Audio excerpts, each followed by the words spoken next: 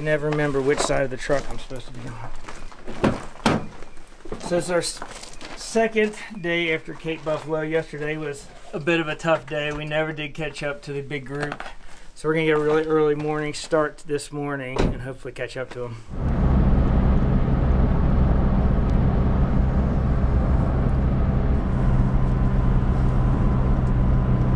Set up here, a couple of shots.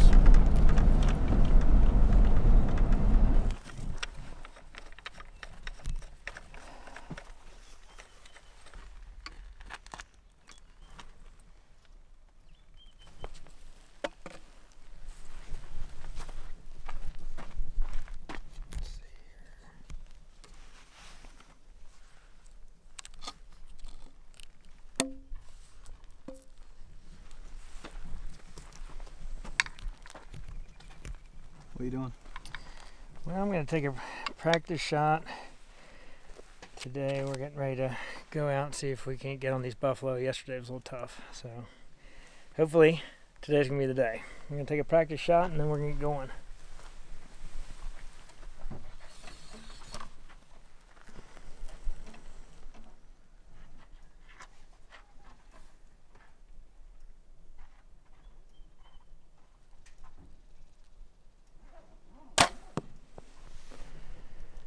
A little bit high, a little bit high. Take one more.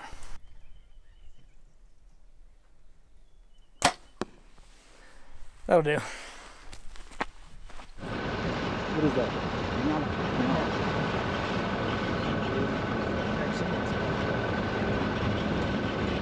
Something else just looks like previous to me. Okay, so we have just found buffalo not far ahead. We need to get the wind right, so we're now coming in from the downwind side. Ryan's got the big gun behind us in case something goes wrong, but we're going to try to get up and get a good stalk on these.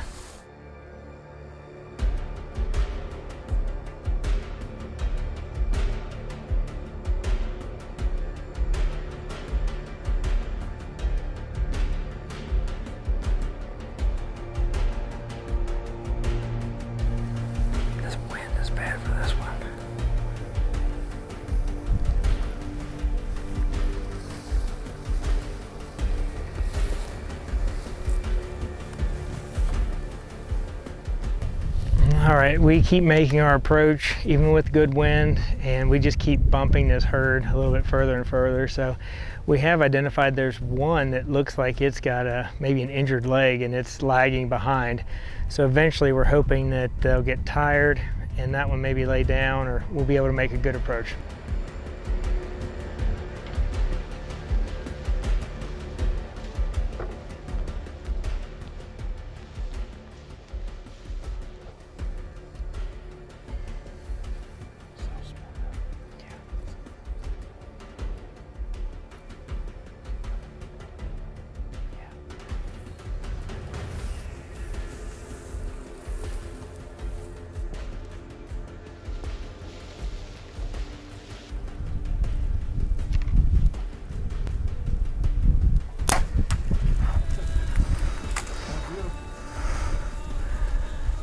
Shot felt good. What do you think?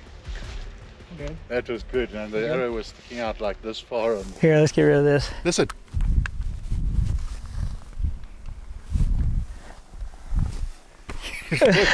What? So they're similar to a bear. They bellow when they're. You don't always hear it. It's not something that you continuously hear. But it's what every hunter strives for in Africa. When you hear that, the buffalo's in its last sort of moments of life, so to speak. They went this way, and now we're hearing that. It sounds to be like over this way. So. Yeah. Fortunately, it's nice and in the open, so I'm hoping that we get it in the open. Yeah. Nice the shot felt good. Shot seemed to look good, but Man, you know how that goes. It's always a crapshoot. When you think it's good, and then you find out it's not. But. Well, there's your answer. I mean, the fact that it death means that it was a good shot.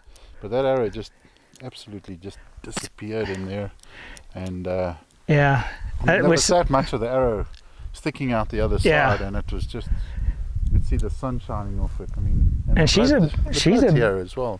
nice old cow. I mean, she wasn't a slacker as far as the size goes as far as cows go. So I knew that there was going to be, you know, we were going to have to beef up the arrow and try to get good penetration. It seemed to work. So I guess for now maybe go see. It did, yeah, a lot of practice. I thought we were going to get revved A lot of practice. earlier, so. Yeah, a couple close encounters, but now maybe we can see if we can catch up to her.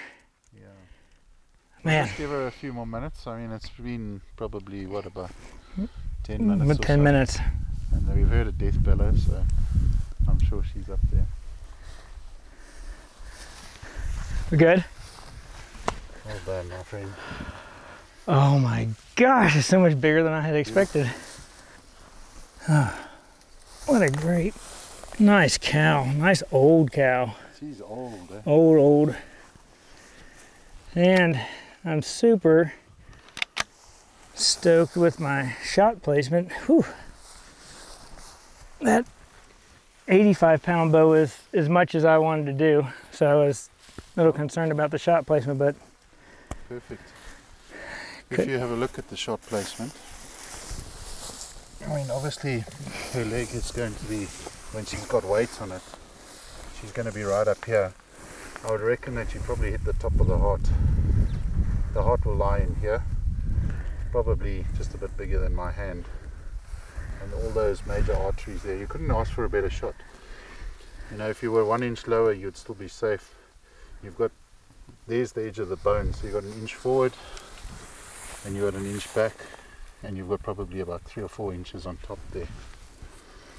See that nice single bevel? pretty single bevel cut. So when we get the buffalo up, we'll look. The single bevel on this side is at a 45 degree to her back. We'll see what it is on the other side. You do, you know, this would be a good time for you to explain the whole, look at the groin area and come forward. All right. So just to show you, obviously it's a lot more difficult now that the buffalo is off her feet. But when she's got weight on here, this line here is the groin area.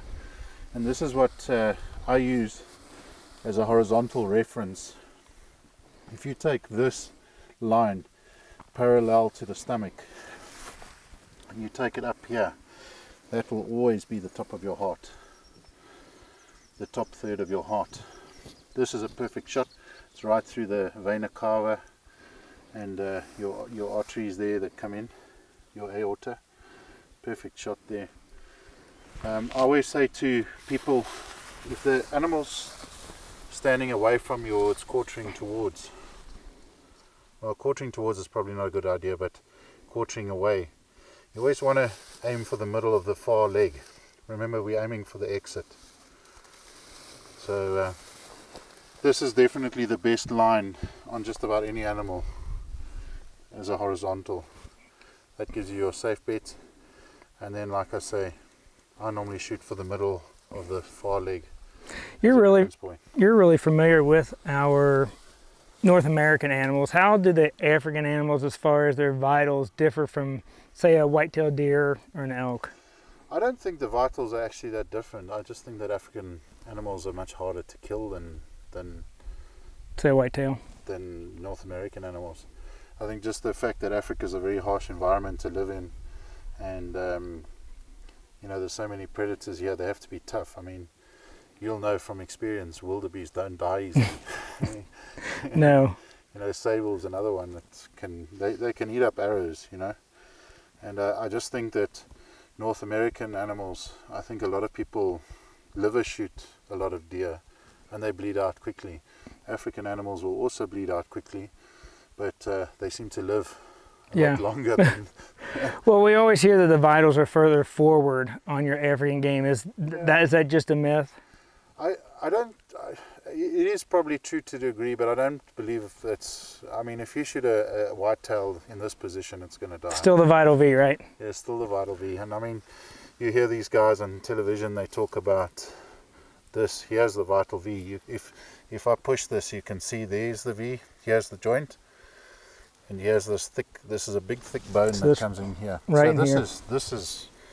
I mean, it's an 8 ring on a target. You know, it's a nice big target if you can center punch it. And you look here, look at where this vital V is. I mean, your shot's plumb center. It's perfect. I mean, Yeah. And that's what we want to do. You know, for those of us that hunt buffalo professionally, we like to hear the death bellow.